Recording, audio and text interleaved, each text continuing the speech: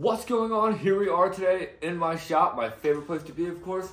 And it's a rainy day, and I thought, what a better time than to make a little video for you guys on how I repair my e-props. So, becoming a paramotor pilot, you will come into having some mistakes.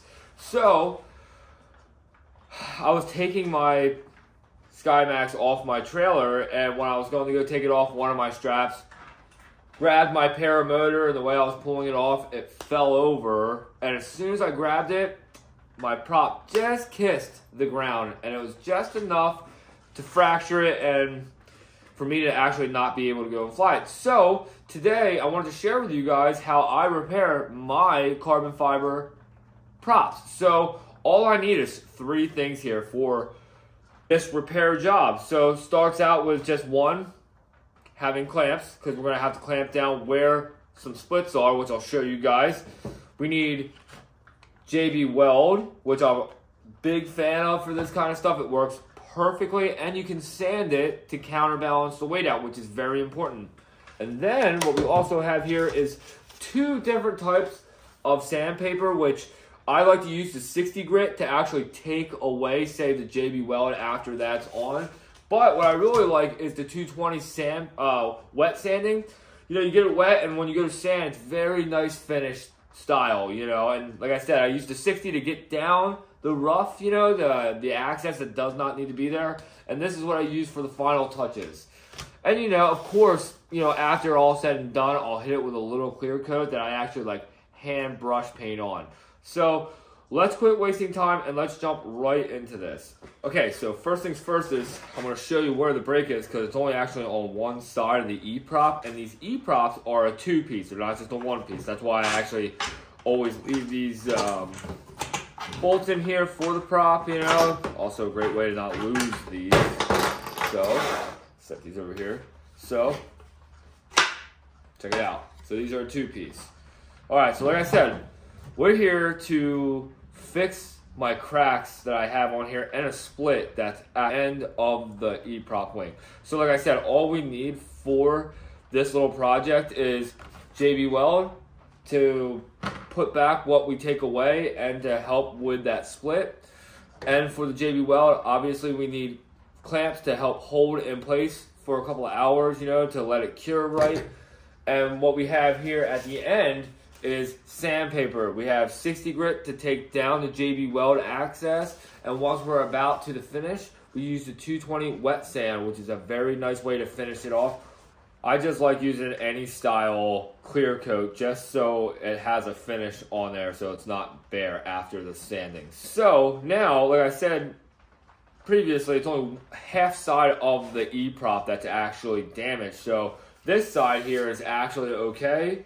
So we're going to put this one to the side, and it's this side that actually took a little bit of a beating.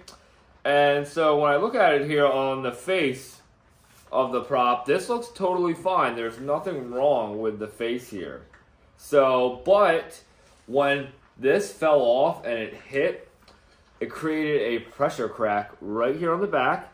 And what we're going to do is we're going to sand this down until the crack's gone and fill in the gap with the JB Weld. And not only did I get this little pressure crack when it just kissed the ground, probably going to be hard to tell, but right here on the edge of the wing, it's split. So what we're going to do is try to get JB Weld in there and then clamp this part down. So let's sand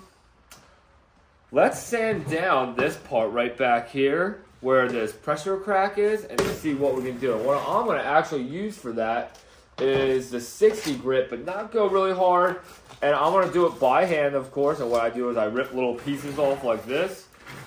I fold it up. So like I said, I have this pressure crack here. I hope that you guys can actually see it. So like I said, this fell back, and I guess from it being bolted on.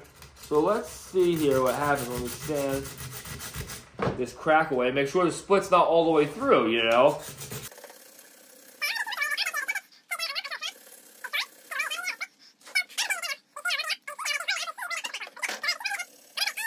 So, let's check it out now. It's a lot harder to actually see where that split is. So, and I don't want to take too much off. we take too much off, we're gonna start really throwing balance off of all of the props. So, like I said, what I'm trying to do here is I'm just trying to take away what is needed. I don't want to take away any more than I need.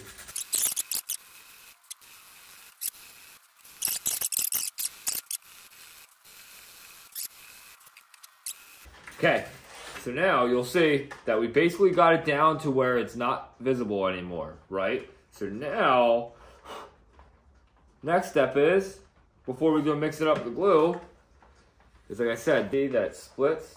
It's hard to really tell, but it's split. So what we gotta do is see if we can't get this to shut properly again, which it looks like it will. Okay, so now what we're gonna do is we're gonna open up the JB Weld and we're gonna worry about this edge of the wing right now. We're gonna try to pry this open the best we can and get all that as best as we can in here. So all this requires is when it opens, comes with a cool little mixing stick here.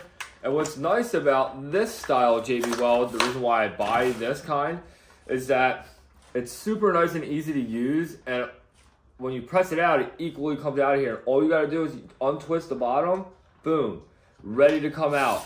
All I do is I press out as much as I want on a little piece of cardboard that I had here in the shop. Boom, we're probably not gonna use any more than that. You'd be surprised how little you need. You put the cap right back on here, boom, perfect. Now I get to use that again for if we have another mistake down the road. All right, now all you do is you mix this up just like this. Nothing crazy. You actually mix it till it turns into a grayish color, to a darker color, I should say. But yeah, super nice, super easy. You got time to actually, with this, to mix and then try to apply. So it's not like you have to rush this process. This is something that you get to take your time on, which I actually really do enjoy doing. So, like I said, we gotta really get this stuff in the crack here, which is gonna be a little tough, but a little flathead here. And all I'm gonna try to do is I'm gonna try to pry this so it stays open. Okay, just like that. See, now you guys can see the break. You see how it's broken. My idea is to keep this pried open, get this JB Weld in there now. So let's see how this works. Let's see, I can set this up right there on the clamps. What I'm trying to do now is get the rest of this in there. Okay, there we go.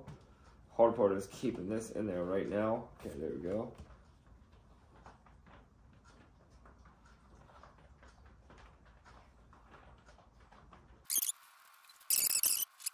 I'm gonna try to clamp here.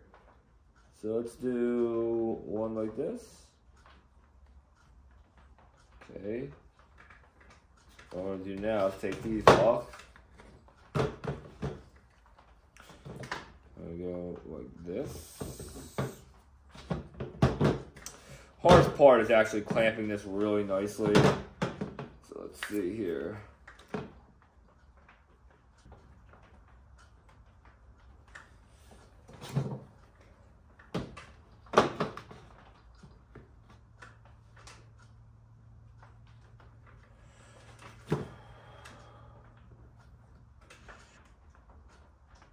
All right, so now you guys can see here, we got all these clamps on here. Very nice, it's holding up that glue now. We like that. Cool with that. Okay, so let's slide you over. Okay, bear with me here in my shop. It's a rainy day and we have the Model A out there in the rain. So now what we gotta do is we gotta get this a little mixed up again. I just like to hit it again while it's getting there. And now all I'm gonna do is get this on. Like this, right where that crack was. Boom. That's where the crack was. And now, all I'm gonna do with this is we're gonna get this on here. Right only where basically that crack was, which is right up to there. That's it. And then now we're just gonna smooth it out. And then I'm gonna sand a lot of this away, of course, but we'll sand it down until where it's balanced. So, all right, and that's it. So now we just wait for this to dry.